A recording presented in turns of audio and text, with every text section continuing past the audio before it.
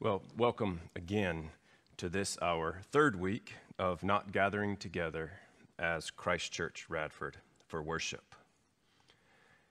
Again, a preface by way of reminder that a recording or even a live stream is not a sufficient substitute for the corporate worship of God. During these days, we are experiencing an interruption of our normal services, and it is an interruption that prevents us from gathering together as an assembled church. But it doesn't keep us from being the church. The church is more than just the weekly meetings on the Lord's Day, but it's certainly not less than our weekly meetings. It's our prayer that during this time, God would help us continue being the church. And with regard to preaching, genuine biblical preaching, as we've stated in the past, is meant to happen in the midst of the assembly of God's gathered people. So this, again, is not so much a substitution for preaching as much as it is a supplement. These efforts that we're making, using technology to provide some spiritual nourishment, are not a replacement for the gathered church worshiping, but a mere supplement for the church while we are scattered. And it's our prayer, our hope, that God will use these efforts to lessen the impact of us being a church that is not gathered together on a weekly basis during this time. Let's look together again at Psalm 90. I'll read Psalm 90 again. Lord, you have been our dwelling place in all generations. Before the mountains were born, or you gave birth to the earth and the world, even from everlasting to everlasting, you are God. You turn man back into dust and say, "Return, O children of man." For 1,000 years in your sight are like yesterday when it passes by, or as a watch in the night. You have swept them away like a flood. They fall asleep. In the morning they are like grass which sprouts anew. In the morning it flourishes and sprouts anew. Toward evening it fades and withers away. For we have been consumed by your anger, and by your wrath we have been dismayed. You have placed our iniquities before you, our secret sins in the light of your presence. For all our days have declined in your fury. We have finished our years like a sigh. As for the days of our life, they contain 70 years, or if due to strength, 80 years. Yet their pride is but labor and sorrow, for soon it is gone, and we fly away. Who understands the power of your anger and your fury according to the fear that is due you? So teach us to number our days, that we may present to you a heart of wisdom. Do return, O Lord. How long will it be? And be sorry for your servants. Oh, satisfy us in the morning with your loving kindness, that we may sing for joy and be glad all our days. Make us glad according to the days you have afflicted us, and the years we have seen evil. Let your work appear to your servants, and your majesty to their children. Let the favor of the Lord our God be upon us, and confirm for us the work of our hands. Yes, confirm the work of our hands. Let's pray. Our Lord and our God, we come to you, thanking you for your word, for the truth of your word.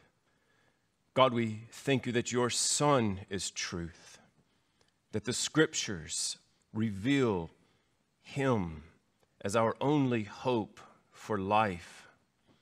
God, we thank you that you have preserved and provided your word for us. And we pray, God, that you would use this time in order to sanctify your people by means of the proclamation of the truth of your word. God, we pray that during these days you would grant your church courage to serve. When so many are fearful, God, we pray that faith might be placed in you, particularly by your own. And God, also for those who know you not. God, will you impact and affect them as a result of seeing your children serve in the midst of these times in which we find ourselves living. God, for the area churches around here in Southwest Virginia, we pray that you would strengthen them, that you would encourage them, that you would keep them in Christ. God, we pray that you would grant us greater measures of grace, that we might be filled with the knowledge of your will and all spiritual wisdom and understanding. God, we long as your people to walk in a manner worthy of you. We want to be a people that please you in every respect. We want to bear fruit in all works. We want to increase continually in the knowledge of you. We want to be strengthened with the measureless might that belongs to you in order that we might attain steadfastness and patience, that our lives might be marked with joy and thankfulness because you have qualified us through the shed blood of your own dear Son. You've qualified us to be saints now and forever. God, we thank you that as we come in prayer, we don't come to that old mountain of old that could be touched, to that blazing fire, to the darkness and gloom and the whirlwind that produced fear and trembling. God, we thank you that we don't come to Mount Sinai, but we come to Mount Zion, to the city of the living God, to the heavenly Jerusalem where you sit and dwelled with myriads of angels and the general assembly and church of the firstborn that are enrolled in heaven. God, we come to you, and we're grateful that we come to you, the judge of all the earth, that only and always does what is right, surrounded by the spirits of the righteous made perfect, and to Christ, our dearly beloved, the mediator of the new covenant, and to his shed blood, which speaks better than all other blood that's ever been shed. God, we come based on the merit of Christ's blood. We come with confidence, with boldness, attempting to leave aside timidity and reservation in order that we might hear from you in your word. God, we pray that you would accomplish your good pleasure in us, your people, for the sake of your Son's glory, we ask. Amen. As we come back to Psalm 90 again this week, I mentioned last week that we wanted to look at Psalm 90 for 3 weeks in a row. And we considered last week the manifold majesty of God, considering who God is for us as his people, that is, our dwelling place. And Moses begins the psalm, Lord, you have been our dwelling place in all generations. God is not just our dwelling place or our refuge, but he has been the refuge and the dwelling place for his people for all time. And because he is an eternal, immutable God, he will be the dwelling place and the refuge for his people forever. So we considered last week this manifold majesty of God, who he is for us, our dwelling place and our refuge, and who he is essentially in and of himself, the eternal one, the immutable one. This week we want to continue moving through the psalm and consider the next point, the next emphasis that Moses offers in his prayer, considering verses 3 through 12. And I've titled it, Mankind's Misery and Mortality. Mankind's Misery and Mortality. I've split it up into basically 3 sections, even within this middle section. Verses 3 through 6, the pictures. 7 through 9, the problem. And 10 through 12, the potential. The picture, the problem, and the potential. Just by way of introduction, a brief context, bring us back to where we are, where Moses is and the people of Israel during the time when this prayer was penned. Verse 3 really summarizes it well. You turn man back into dust and say, return, O children of men. And this is a common funeral text even to this day. This idea of from dust you came, from dust you will return. That's what Moses and the people of God were seeing day in and day out. Remember, because of their sin, because of the fallenness of mankind, because of their disobedience, they were experiencing over 15,000 deaths per year among themselves. Moses was witnessing nearly 300 funerals every week, 42 every day for 40 years. This was the judgment of God, the discipline of God on his people for their disobedience.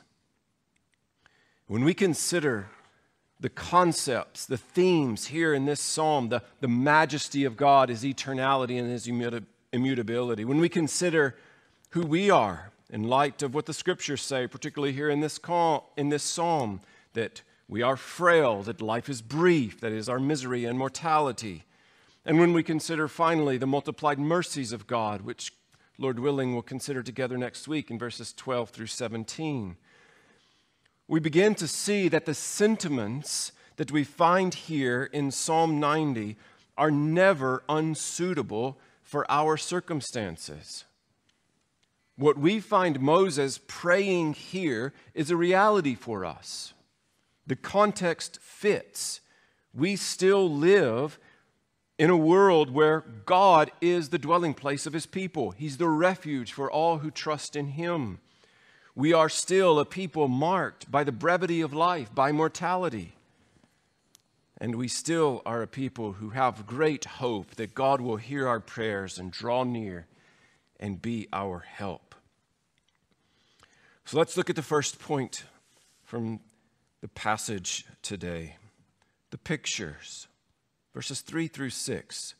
Contrasting the eternality of God, Moses reminds himself in his prayer and others who are around him, and us primarily, for our benefit now.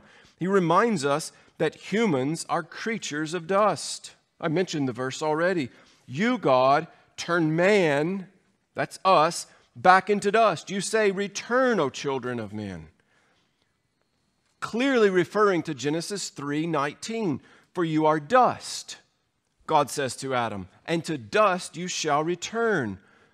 Now, let's remember the context of Genesis 3:19. Why did God say that to Adam? Because Eve had taken from the tree, the fruit from the tree, and ate, and she gave it to her husband, to Adam, and he ate. And they were disciplined. They experienced the judgment of God. And so here, this everlasting God who is our refuge, Moses references, we are a people under your judgment because of our sin. You're a God who must judge sin. You are dust, and to dust you shall return. You, God, you're the one who promised to judge because of sin. You must turn men back into dust. You simply say, return, O children of men. We are not merely mortal, as made clear by this statement. We're fashioned from dust and we return to dust. But Moses continues on with this vein of thought here. We're not merely mortal, but we are fading fast. We are born in sin, we are shaped in iniquity. And the longer we live outside of God's saving grace, the worse our predicament becomes. That common Old Testament refrain that we see throughout the scriptures is true for all of us initially. This refrain, he did what was evil in the sight of the Lord. That's true for every single one of us initially. And it's true for us all perpetually without Christ. Until Christ comes and saves us, the banner over our lives is this: we do what is evil in the sight of our Lord. We're fashioned from dust, we're returning to dust. and it's happening quickly. We're fading fast. Look at the pictures, the analogies that Moses offers here, specifically in verse 5. All three of them are mentioned. You have swept them away like a flood. They fall asleep. In the morning, they're like grass which sprouts anew. Continuing into verse 6. In the morning it flourishes and sprouts anew. Toward evening it fades and withers away. The analogies of a flood, of sleep, and of grass. You've seen a flood. Some people have experienced flooding. It doesn't start off massive, but it grows greater and greater by the moment before finally completely taking over everything. This is what's happening in our lives. We are quickly coming to the end because life is short. You've swept them away like a flood, or they fall asleep. I mean, just think for a moment how fast time flies when you're sleeping. You go to sleep, and a few hours later you wake up, and time is just zoomed right by. It never feels like it's enough. For those of you who hit the snooze, you know how fast that 8 or 9 minutes goes by. It feels like you hit it, you close your eyes, and it's going off again. Or grass.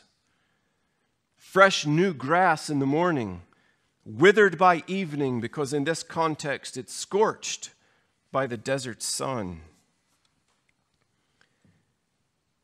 Moses offers pictures, analogies, to help us comprehend and come to grips with the reality that life is frail, that we are mortal beings. He makes clear, and when we understand the context, it's even more clear that men and women are being taken out of this life in large numbers and at a rapid rate. You have swept them away like a flood. That is, you've carried them away with violence. The only other place this word shows up is Psalm 77. The clouds poured out water, the psalmist says there. This includes the violence of a storm. Death is like a storm. It sweeps through and takes lots of people and takes them quickly. If we're honest with ourselves, we're actually well aware of how short life is. But for some reason, we stubbornly ignore it. And often, too often, I fear, we live as if we will live forever. Moses is making the contrast here in order to attempt to make it sink down and affect us, making this contrast between the eternality of God and the brevity of humanity, in order that our hearts might be awakened to the immediate need, the immense and immediate need we have for God to show us mercy and to show us kindness. Moses is not the only biblical writer who draws attention to the brevity of life. Listen to these other biblical metaphors. 2 Samuel 14. For we will surely die and are like water spilled on the ground which cannot be gathered up again. We can understand that. You can imagine taking a bucket of water out in the middle of your yard and pouring it out and then trying to gather it up again. That's what life is like. We live. We can't have it back. We can't gain back a single moment. It's dissipating quickly. Another metaphor, Ecclesiastes 6. For who knows what is good for man during his lifetime, during the few years of his futile life? He will spend them like a shadow. Just watch the shadows this morning, this evening. Watch them vanish away quickly. That's the word that James uses in his metaphor. You are just a vapor that appears for a little while and then vanishes away, dispersed by the wind, just like that. Or Luke 12, which of you by worrying can add a single hour to his lifespan? We can't have any of our life back. Moment by moment by moment, they're gone. Just like that. And Moses is using the brevity of our lives as an argument to persuade God in prayer to be merciful to his people. Using pictures, attempting to pound the truth into our minds. Life is so frail, life is so brief. We are mere mortals. But he doesn't stop there. He continues in verse 7, not just offering us pictures, but pointing out the problem of sin. Living for a brief time on this earth is significant. But frailty is not actually our main concern. It's not Moses' main concern here, because we're not only faced with brevity, but we're faced with being sinners. And therefore, verse 7 makes clear, as a result of us being sinners, we are subject to the wrath of God. You can feel the weight coming down on us, hedging us in, as it were. Life is brief. We are sinners. God's wrath is real. Moses sees the majesty of God. He sees the goodness of God. And then he considers man's sin-stained mortality and exclaims, therefore, the wrath and the fury that is due to us, to sinners, to mankind. You've placed our iniquities before you. Verse 8, nothing is hidden from his sight. He's a God who knows all. Even our secret sins. Verse 8, our secret sins are in the light of your presence. We think our secret sins are in the darkness. Darkness is light to God. There's nothing hidden from him. All our sin is laid before him, the all-knowing one, the all-righteous one, the one to whom wrath and righteous wrath belongs. So Moses has not just brought our attention to how short our lives are, or how weak and waning we are in the flesh, but he's traced our definite mortality to its root, pointing out what the Apostle Paul says in the letter to the church at Rome: death comes by sin. Because we sinned in Adam, our federal head, we are all doomed to die. Sin always leads to death. Always. Sin will lead to the death of your dreams. Sin leads to the death of all your hopes. Sin will lead to the death of the greatest of your plans. It will lead to the death of relationships, to the death of your health. Eventually, sin results in death ultimately. We will all die. And eventually, it leads to death spiritually, or separation from God forever.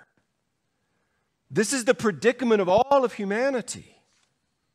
Separation from God, alienation from him. We are spiritual stillborns when we come into this world, void of any vitality, any real spiritual life. It's missing, it's absent. We are unresponsive to the person of God. We are unable to respond to the will of God. And as a result, the wrath of God is felt due to the consequence of man's sin and man's guilt. Wrath is God's righteous response to sin. Wrath is God's righteous response to sinners. We deserve, because of sin, we deserve sufferings. So many of the sufferings that we face are a result of sin. Original sin as a result of living in a fallen world, and sometimes actual sin that we ourselves are guilty of. And at the end of the day, we can honestly say that we deserve worse than what we have received. Now, we may not necessarily deserve ill treatment from fellow man, but we deserve far worse from God. And though we may not deserve ill treatment from man, God sometimes uses fellow man as his instruments to bring about our deserved discipline. I mean, imagine it. God can even use a rogue virus to accomplish his purposes among his people. God's people are in no way immune to the calamities of this world. Isaiah 45:7. God is the one forming light and creating darkness, causing well-being and creating calamity. I am the Lord who does all of these. He's sovereign, he's in control, and he's ruling and reigning with love for his people, with mercy and patience towards everyone. And he will rule ultimately in wrath towards those who do not repent. Mankind, frail, marked by brevity and mortality and misery. The penalty of Adam's sin was not only death, but included moral corruption as well. When Adam fell from his original righteous state before God, he became a morally corrupt creature that gave birth to morally corrupt creatures. We all humanity bears the guilt of Adam's sin. Because we bear the guilt, we bear the penalty, that is, death, as well as moral corruption. Every one of Adam's descendants is born under the sentence of death, of being morally corrupt and being inclined to evil. That's where we are as humanity, separated from God. Separated because of sin. Sin that is a crime against the person of God. Sin is not just some entity out there. Sin is who we are and what we do. It is first and foremost against God. It's always an affront to his person. The greatest of all sins is the violation of what Jesus said is the greatest of all commandments. You shall love the Lord your God with all your heart, with all your soul, and with all your mind, and with all your strength. When we do not do that, it is an affront to God, to his person. Christ also exclaimed, if you love me, you will keep my commandments. So when we disobey, it's lack of love. It's sin against God. It's an offense to him and his holiness, his righteousness. All disobedience is a demonstration of our lack of love toward God. Lack of love toward him, who is all love towards his people.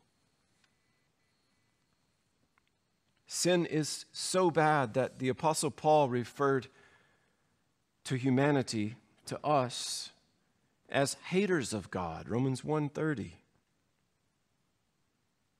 Sin is the very opposite of glorifying God.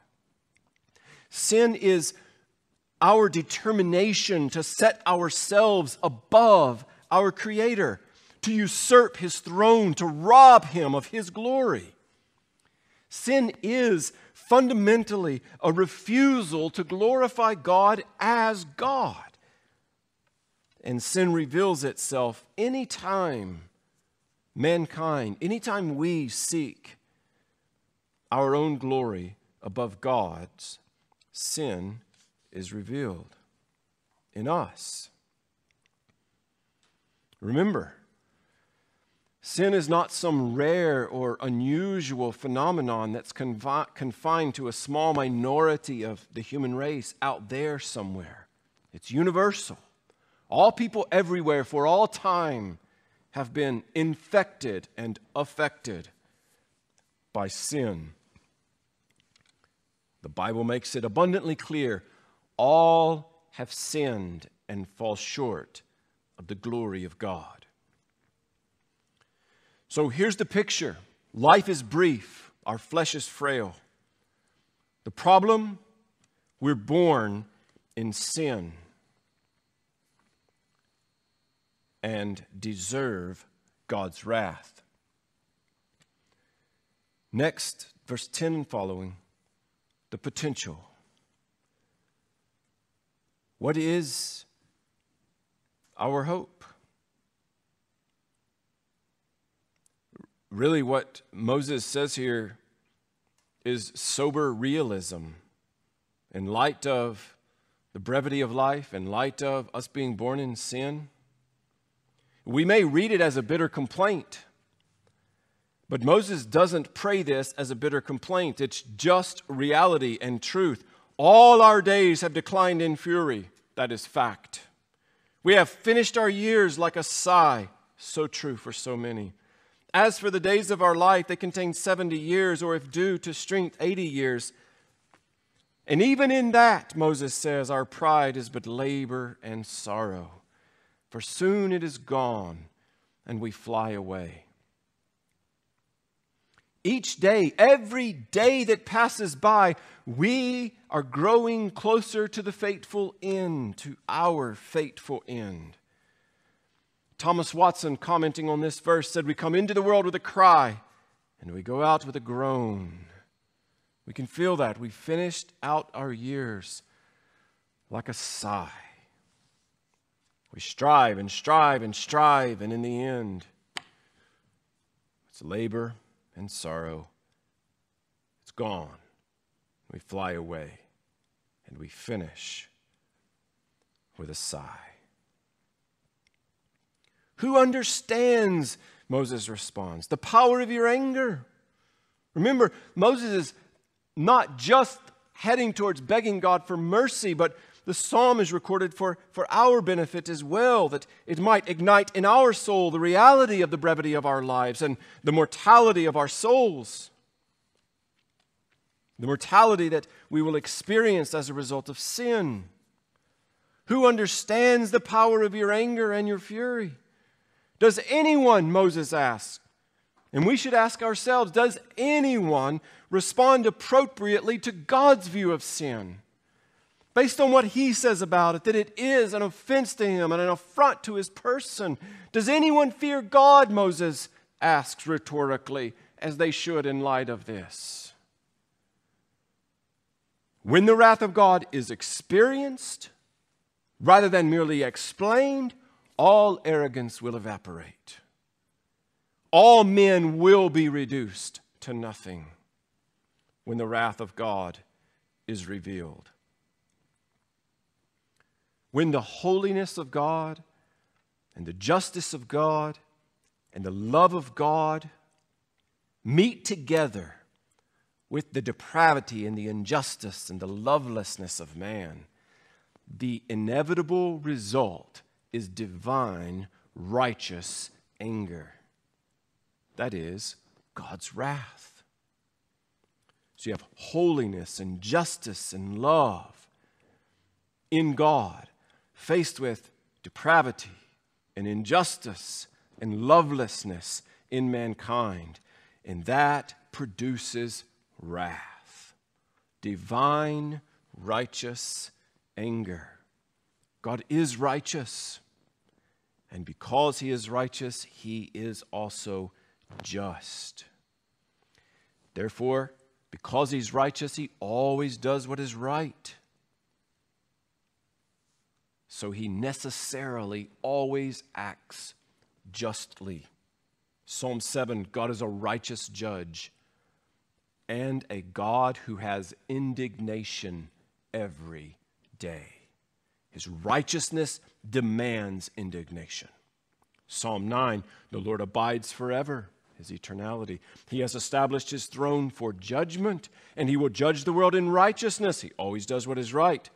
He will execute judgment for the peoples with equity. His eternality, his righteousness, the goodness of who he is requires him to judge and to execute judgment. But he does so in righteousness.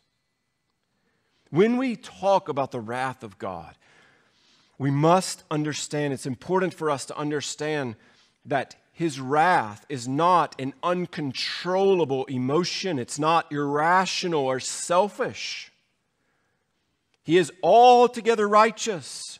He is altogether right in every aspect of his dealings. No creature, no man, no woman, no boy, or no girl will ever have to fear being judged by an arbitrary decree of an unjust divine tyrant, because that's not who God is. He is righteous in all his ways. His justice is grounded in infinite wisdom and perfect knowledge. His justice is firmly based in his commitment to truth. His word is truth. His Son is truth. And because his justice and his wrath is based in his commitment to the truth, it demands that all his judgments be just and right. It cannot be any other way. When we think about and consider God's wrath, it's that aspect of God that many Christians feel that they need to make an apology for. Some have gone so far as to suggest that they wish there was no such thing as the wrath of God, admitting even that this is some sort of blemish, maybe the only blemish on his divine character. Many don't like to think about the wrath of God, and granted, it's a difficult concept to think about. Many can't mention it without an inward resentment against it, ultimately a resentment against God for the way that he is. But if we find ourselves in that camp, in that category of not being willing to allow God to be God, assuming that wrath is some sort of blemish on his character, secretly wishing, harboring hopes that maybe hell isn't real and wrath isn't a reality. If that's true, then we are guilty of tolerating thoughts about God that are immensely inconsistent with the revelation that he has made regarding himself in the Scriptures. We are guilty of thinking, as the psalmist says in Psalm 50, that he's just like us. Because we assume that if we were in charge, if we were on the throne, wrath would not be a part of our character. We're guilty of assuming too often that God is soft on sin because we're soft on our own sin. And that God is equally loving towards everyone. We're guilty of assuming that.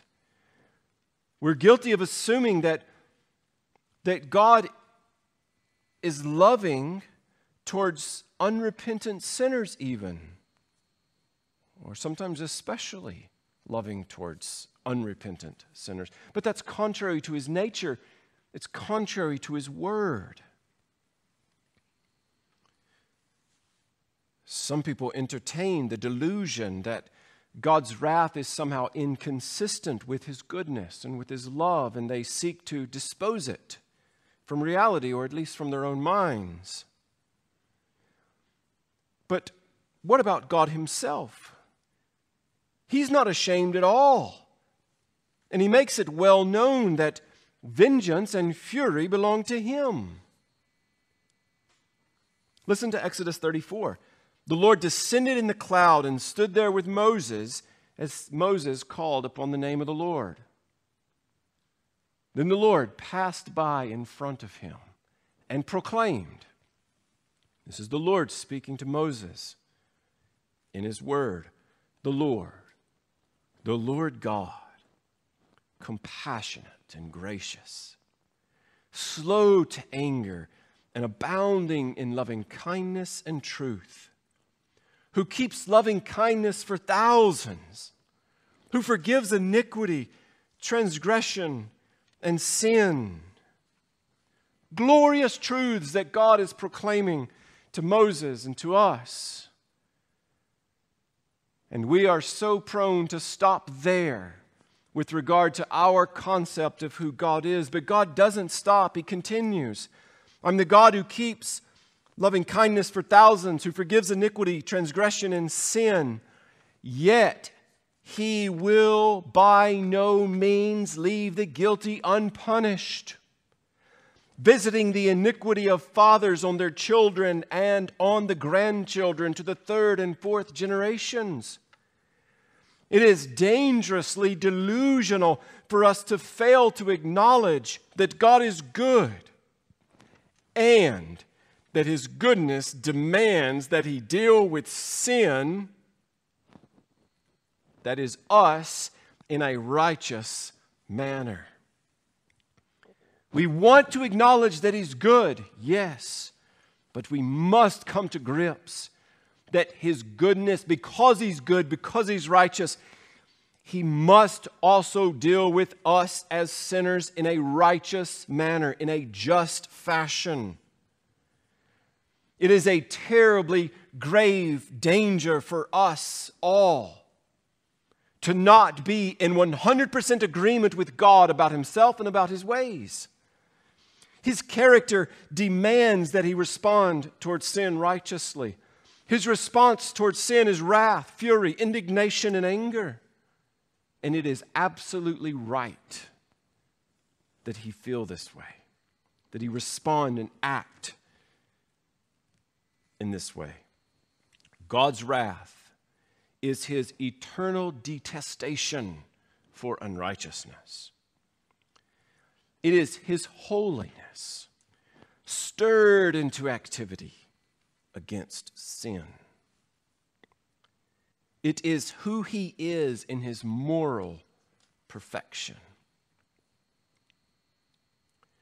If God does not hate sin, if God does not hate unrepentant sinners, He is flawed. He is not righteous. He is not holy. He is not God. God, who is the sum total of all excellency, cannot look with equal satisfaction on righteousness and wickedness. He who delights, God who delights in what is pure and lovely, must loathe impurity, and He must hate evil. The character of God, the person of God, makes hell as much of a necessity as heaven. There is not any imperfection in the God of the Bible. Nor is there a perfection that is any less perfect than any other perfection in Him. He is perfectly loving. He is perfectly wrathful. Who understands Moses' petitions? Who understands the power of your anger and of your fury?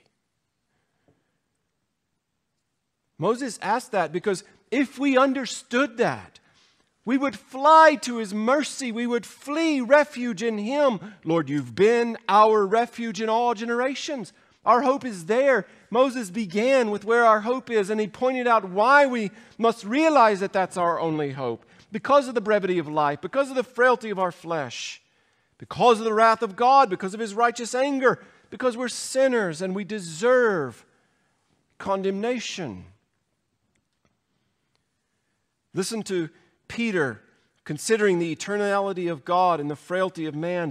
But do not let this one fact escape your notice, beloved, that with the Lord 1 day is like 1,000 years, and 1,000 years like 1 day. He's timeless. And then this, what glorious truth! The Lord is not slow about His promise, as some count slowness, but is patient towards you. He's patient towards you, not wishing for any to perish, but for all to come to repentance. This is what Peter is saying. The mill of God's wrath turns slow. He is patient towards you. But we must keep in mind that though the mill of God's wrath turns slow, oh, friend, it grinds very small. And the more patience and mercy that is extended from God towards us now, the more dreadful His fury will be in response to your abuse of His goodness and mercy and patience towards you. A.W. Tozer wrote this: the vague and flimsy hope that God is too kind to punish the ungodly has become a deadly opiate for the consciences of millions. Oh, I hope you've not anesthetized your mind by thinking in some vague and flimsy fashion that God is far too kind to deal with sin. God is far too righteous and loving to not deal with sin. Karl Marx said religion is the opium of the masses. It's just something we fix our minds on in order to avoid the reality all around us. Connecting Tozer's thoughts and Marx's quote, we might say that wrong thinking about God, insufficient, inadequate thinking about God, is the opium of the religious in our day. Do we think rightly about Him? Is He the eternal, everlasting, unchanging one? And have we robbed Him of His indignation and His wrath and His fury towards sinners? Don't get caught thinking wrongly about Him and inoculating yourself to the reality of who He is, who you are, and what your response ought to be. Who understands the power of your anger? Who understands your fury? This is Moses asking the question that we can ask ourselves. What do you think of Him? Who is this God to you? What about this righteous wrath that is due you? Has the wrath of God that is due you in your sin, has it been extinguished completely in Christ, quenched by His life, death, burial, and resurrection? And if so, if that's your claim, that all of God's wrath towards you was poured out on His Son, hallelujah. But the question still begs, does your life match this claim that you've made? Remember, the greatest sin is to not keep the greatest commandment, which is love, and love is expressed in obedience. Is your life marked by obedience to God and to the commands of Christ? All sin, every sin will be properly and eternally dealt with. And Jesus came to save His people from their sin, from all sin, from every sin. And not just to save us from the wrath of God that is due sin, but from the sin itself. Not so that we reach some type of perfection or sinlessness here in this life, but upon God changing our heart, it sets us on a path of growing in righteousness, of increasing in Christ-likeness, of being sanctified to God, consecrated to Him and to His Son. So the picture is one of frailness of our flesh, of brevity of life. Our life is fading fast. And added to that, we have this problem of sin in our lives and of the wrath of God that is due our sin. And then this potential that's rather grim without Christ. Which brings us to the final verse. So teach us to number our days. Here's the petition, the proper response. Teach us to number our days. As one songwriter says it, teach us to make the days count, that we may present to you a heart of wisdom. How do we respond to the reality of the brevity of life? How do we respond to the reality of sin all around? How do we respond to the grim potential of being sinners in a world where we don't live much more than 80 years and most of us don't make it that far? What is our proper response? Wisdom. That we may present to God a heart of wisdom. That is, that we might apply the truths that we possess, the truths that have been revealed in His Word, that we might put our hope in Him, that we might find all of our satisfaction in Him. I mean, that's where Moses goes here in the psalm that we'll look at more next week. Oh, satisfy us in the morning with your loving kindness. Every morning. Teach us to make the days count. Help us to number the days. They're so few. And God, you've been so patient, so merciful. If you're not in Christ, the patience and mercy of God is extended to you. Come to Jesus. Seek to find all your satisfaction in Him. Turn from your sin. Turn from unrighteousness. Turn from wickedness.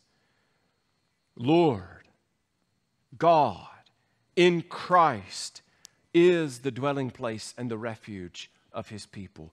All who come to Him, every single one who comes to Him, He will in no way cast you out. Come and find refuge. Come and find forgiveness. And if you're in Christ, keep pressing on. Continue seeking to present to God a heart of wisdom, seeking to do what He has commanded in His Word, seeking to apply the truths as they are in Jesus, recognizing that all of us came from dust and that to dust we will return because of sin. But we do not have to experience the everlasting alienation and the eternal separation from God. We have the privilege of being invited in, justified before Him because He's a righteous God, because of what He accomplished through His Son in the gospel for us. Our unrighteousness credited to Christ, who suffered the wrath of God in the believer's place, and granted us His cloak of everlasting, glorious righteousness, that we may stand before God both now and forever. Not just standing before Him in the courts of heaven, but being adopted into His family, dining at His table, enjoying communion and fellowship with Him, both now and forever. May God give us grace to seek Him initially if you've never sought Him, and continually if you've already found hope in Him. Continue pressing onward, pressing inward, making Christ your all in all. God, we pray that you'll take your words, the truth of your Scripture, and drive them home into the hearts of your people, that your Spirit will convict of sin and of righteousness and of judgment, and that you'll have your own way with your people. In Christ's name, amen.